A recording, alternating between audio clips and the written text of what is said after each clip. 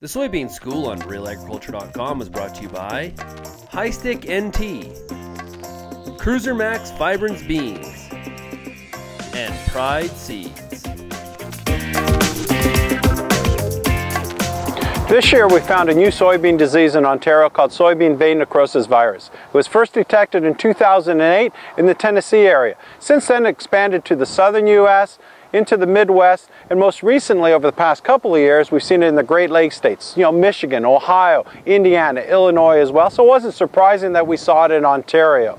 It is one though that now that it's here, it will be here for the long haul. So it'll be part of our scouting procedures from 2013 and on. So what should we be looking for with this disease? Symptoms of soybean vein necrosis virus often begin as chlorotic, light green to yellow patches near the main veins, which may enlarge, eventually becoming darker brown or necrotic. The veins may appear clear, yellow, or dark brown in color. The browning of the veins may be especially noticeable on the low release surface, but this may not always occur.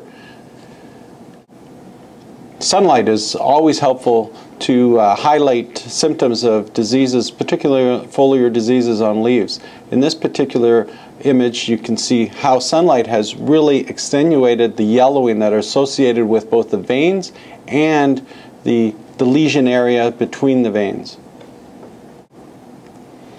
As I mentioned earlier, later symptoms of soybean vein necrosis go from that initial yellowing to light green color to a darker purple or red color. Again, these blotchy areas often will have a yellowing or clear zone associated with those veins.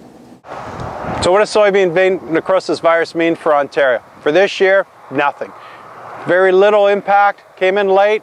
For 2013 and beyond, there's still a lot that we have to learn about this disease. We know it's vectored by thrips. How much and what impact thrips have in vectoring it? That's one of the questions. One of the other important questions that we're going to be looking at in the future is, can it be seed transmitted?